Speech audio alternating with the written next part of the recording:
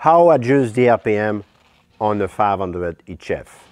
We have to remove this cover. There is 4 bolts. And we have access to the motor. On the small cutter head, the motor, we have no cover to remove. The motor is already accessible. All you need is a wrench 3/4 to unlock, we call jam nut.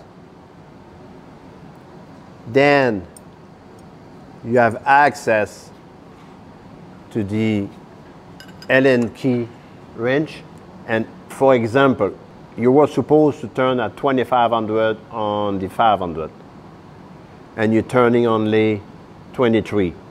That means you need to go up 200 RPM more, which once you have unlocked the jam nut, to go higher, you have to unscrew. One turn is about maybe 100 RPM, but it can vary.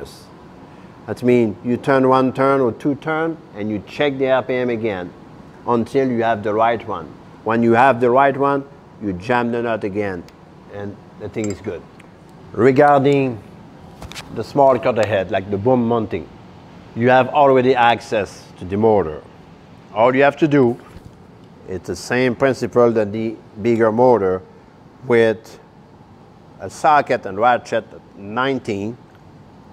You go over it, you can hold the jam nut with another wrench and you unscrew it. This is just a cap protection.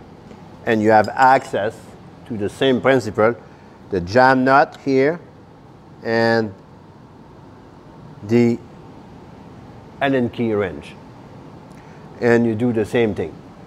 You're missing RPM, you screw out. You need to go slower, you screw in. Same principle. RPM adjust.